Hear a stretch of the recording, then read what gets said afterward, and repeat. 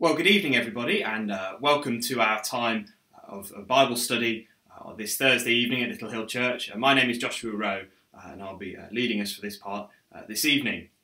Let's begin by reading from the Gospel of Matthew, chapter 9. The Gospel of Matthew, chapter 9, and we're going to read from verse 9. So, Matthew, chapter 9, and verse 9.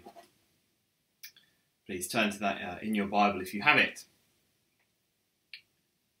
Matthew chapter 9 and verse 9. As Jesus passed on from there, he saw a man called Matthew sitting at the tax booth, and he said to him, "Follow me." And he rose and followed him. And as Jesus reclined at table in the house, behold, many tax collectors and sinners came and were reclining with Jesus and his disciples. And when the Pharisees saw this, they said to his disciples, "Why does your teacher eat with tax collectors and sinners?" But when he heard it, he said, "Those who are well have no need of a physician, but those who are sick. Go and learn what this means. I desire mercy and not sacrifice. For I came to call, not to call the righteous, but sinners." Well, let's pray before we come and look at this passage. Heavenly Father, we thank you for this account of the salvation of this man, Matthew. We thank you for the fact that you called him and that you saved him.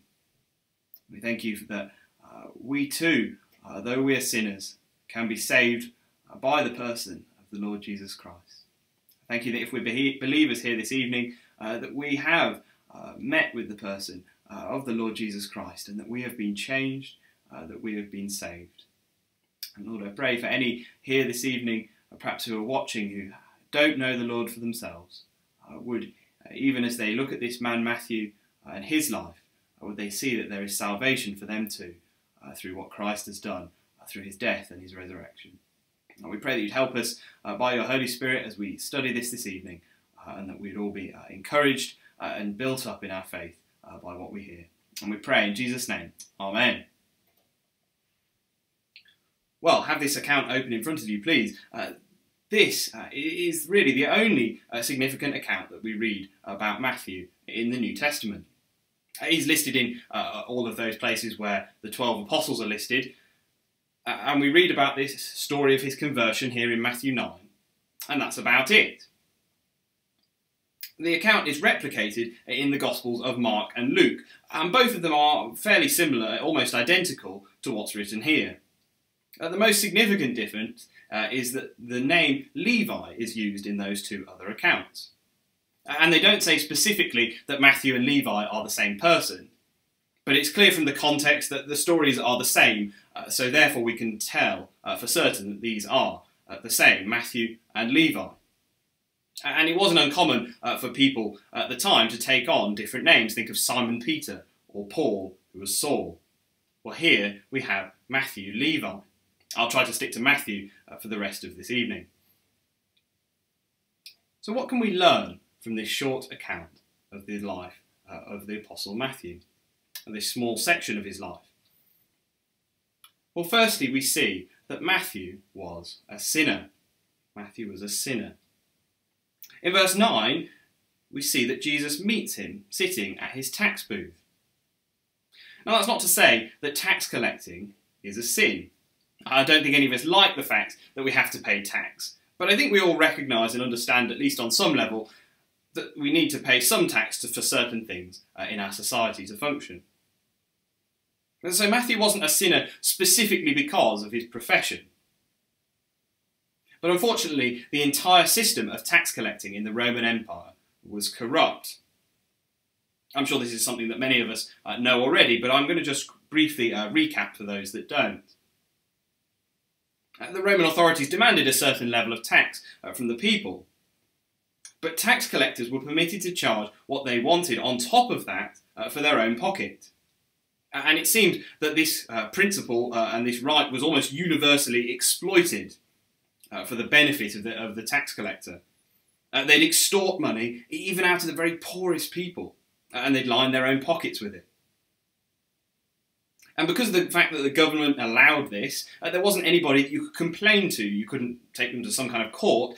No, you just had to deal with it and pay up. And if you couldn't afford to pay up, then you could be left destitute. So these tax collectors, they really were truly wicked people. They were consciously ruining people's lives and livelihoods for their own benefit. So it's no surprise that later when Jesus tells a parable and wants to use an illustration of the worst kind of sinner, he picks a tax collector. And tax collectors, they were hated in Jewish society at the time. They were hated for what they did and hated for who they did it for. They betrayed their own people, the Jews, by swindling them, but they betrayed them doubly by continuing their oppression under the Romans. Part of the reason for the Romans sort of levying this high tax was that so nobody in the empire, no nation, could become wealthy enough and rise up and rebel. And the Israelites, their desire was for freedom. So no doubt they would have seen the tax collectors as part of their means of enslavement. No wonder they were hated. So Matthew, he would have been rich, but he would have been hated. And we see some evidence of that down in verse 10. He doesn't seem to have any shortage of money. He's able to put on this feast for Jesus and his disciples. That's not stated clearly that it's him in this account, but the other two accounts make it clear that he's the one that's put this on. It's at his house. And we can see the resentment. You can almost hear it in the Pharisees' voices when they say in verse 11, "Why does your teacher eat with tax collectors and sinners?" And Matthew, he was one of these sinners. But he wasn't just a sinner. He was a sinner who was called. A sinner who was called. Jesus sees him in verse 9 and he says to him, "Follow me." And Matthew does. It seems almost so sudden, so immediate. I think these days perhaps we've become so used to so-called friendship evangelism that we forget that sometimes the conversion of sinners can be instantaneous upon their encounter with the person of the Lord Jesus Christ. Matthew, he knew he was a sinner, and Jesus knew Matthew was a sinner, but he was the sinner who he had come to call. See what Jesus says in verse 13. "I came not to call the righteous, but sinners." Now it's important for us to clarify what Jesus is saying here. He's not saying that there are some people who aren't sinners, that there's two categories, the righteous who don't need to be called, and the sinners who they do need salvation. The Apostle Paul makes this clear where he says that all have sinned and fallen short of the glory of God. But Christ here, he's making the distinction between those who know they are sinners and know that they need salvation, and those who believe that they are righteous because of their own works. And this makes sense. It's consistent with what Christ has been teaching all through the gospel. Jesus came preaching a message of repentance and faith. And repentance begins with sorrow for sin. And you can only be sorry for your sin if you know you are a sinner. But Christ here, he's also turning around the accusation of the Pharisees upon themselves. They say in verse 11, "Why does your teacher eat with tax collectors and sinners?" But if they'd understood what a sinner really meant, then they would realise that they could just substitute this word for the word people. Why does your teacher eat with people? They'd redefined the word sinner, you see, to mean a particular group of especially bad people. A group in which they were not included. They were righteous. They'd made sinners a group of people who they thought that God would certainly never accept. And we can be like that sometimes too, can't we? We can write off certain people and assume God won't save them. Well, of course he'll save us. We're well-behaved, law-abiding citizens. But that drug dealer, that pro-abortion activist, that imam, he wouldn't save them, would he? But Christ turns all of that on its head here. He comes not to the Pharisees, the good religious people, not particularly does he come to the rich or the rulers, but most of the people he comes to are the poor, the despised, the crippled, the rejected. He calls tax collectors, prostitutes, Samaritans, and yet very few of the Pharisees are called. Their pride and their arrogance prevents them from humbling themselves before Christ. Their love isn't for God, but for rules and for rituals. That's why Christ quotes this passage to them in verse 13. I desire mercy and not sacrifice. And he asks them to go and learn what it means. He's quoting from Hosea chapter 6, a passage from the scriptures which the Pharisees claim to be experts in, and yet he's using it to condemn them. In the original passage, Hosea, he's condemning the Israelites who were continuing to obey outwardly by sacrificing to God, but at the same time worshipping other gods. And the point that he was making to the Israelites at that time is that the most important thing is our heart and our relationship with God. And without that, all this religious practice, the sacrifices, were empty and meaningless. And now Christ takes that and he applies it to the Pharisees. They couldn't understand why Jesus would call a sinner like Matthew, because they didn't realise and understand their own need to be in a right relationship with God. But Matthew, he understood. He knew he was a sinner. He knew he needed salvation, and when he was called, he responded immediately with repentance and faith. He experienced firsthand that mercy that God desires, the mercy of the Lord Jesus Christ. So Matthew, he was a sinner. He was a sinner who was called, but finally he was a sinner who was changed. You see, when we're saved immediately and definitely. But then begins a long process of changing us to suit our new nature. If we're to use the correct jargon, I suppose, we begin a process of sanctification. Some things do change immediately, but other things change gradually. And we see some of that reflected here. There's some things in Matthew's life that change instantly and immediately when he's saved. We see in verse 9, he rose and followed him. He leaves behind his job. Instantly, it seems. And now, again, that's not to say that tax collecting was intrinsically sinful if somebody could do it perhaps without being involved in the corruption of that system. But he knows that Christ has other things for him. The follow me that we have in this instance, it's not just spiritually follow him, but physical. Matthew is going to begin his new life accompanying the Lord Jesus Christ. And he now begins to use his wealth differently, not just for his own benefits and for his pleasures, but to serve the Lord. He puts on this feast for Jesus and for his disciples. It's a feast where Jesus can conduct his ministry, where he can meet with those who need to hear the gospel. And I suppose this is an experience that's common to many of us. When we are saved, there are some things that change quite suddenly. We realise that in our new lives as followers of Jesus, there are certain things we can't do anymore, certain places that we mustn't go anymore, but certain ways in which we may start looking to serve the Lord with what we have and the gifts that we've been given. But that doesn't mean that we become immediately different and changed. There are parts of our old nature that may take many years to pass away, and some of which may never truly leave us until we're ultimately sanctified when we meet the Lord face to face. And I'm sure this was also true of Matthew.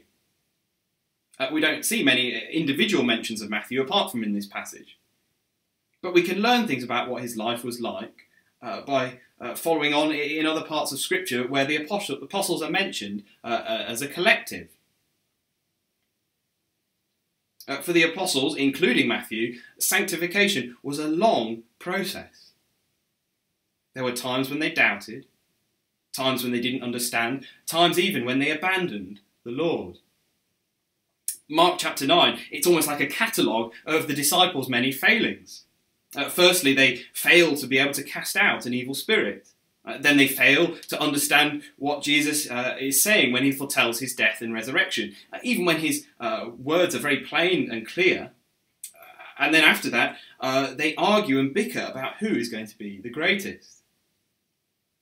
But even in those failings, they're being sanctified. When they fail to cast out the demon, Christ teaches them the lesson of prayer. They maybe don't learn anything immediately from failing to understand Christ foretelling his death and resurrection, but later they would understand. And they would learn from that God is sovereign and that he keeps his promises. And when they argue about greatness, Christ teaches them the lesson of humility.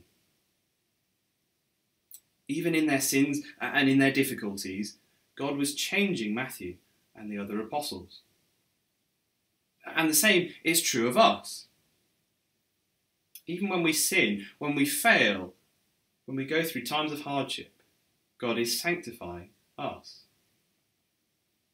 That isn't to say that we should seek these things out, but through these times we are being refined.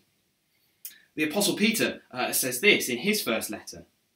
Now for a little while, if necessary, you've been grieved by various trials, so that the tested genuineness of your faith, more precious than gold that perishes though it is tested by fire, may be found to result in praise and glory and honour at the revelation of Jesus Christ. So our struggles, they have an ultimate purpose, that we may better honour, glorify and praise God. And Matthew, he was changed. He may have abandoned Christ in Gethsemane, but he returned. He was restored. And then he was sent out by Christ. And he went on to become a part of the leadership of the early church. Christian tradition holds the fact that Matthew would go on to be martyred for his faith. But we don't know that for certain. The scripture doesn't tell us. But we do know that all of the apostles were willing to die for their faith. And what a transformation in Matthew. From the man who defrauded and swindled, now being willing to put his life on the line for the gospel. And isn't that how we would want to be remembered as believers? We may not face death for our beliefs, but our country is becoming increasingly less free for Christian worship. We may face the loss of jobs. We may face fines. We may face imprisonment. But my prayer is, like Matthew, we may see that this is all worth it for the sake of following the Lord Jesus Christ. Well, there's one last point I want us to note before we close. This passage that we've read, it's autobiographical. This book is inspired by the Holy Spirit, but it's written down by the very Matthew that we're reading of. He likely wrote this book sometime in the mid-1st century. But it would have been based on notes that he was taking all through his time accompanying Jesus. He would have likely learned his skills in writing as a part of his training to be a tax collector. But now he was using those skills and gifts to the glory of God. Well, my hope and prayer for us is that we would want to serve God like this man, the Apostle Matthew. That we'd want to use our gifts as he did, like this man. He was a sinner, but he was called and he was changed by his encounter with the Lord Jesus Christ.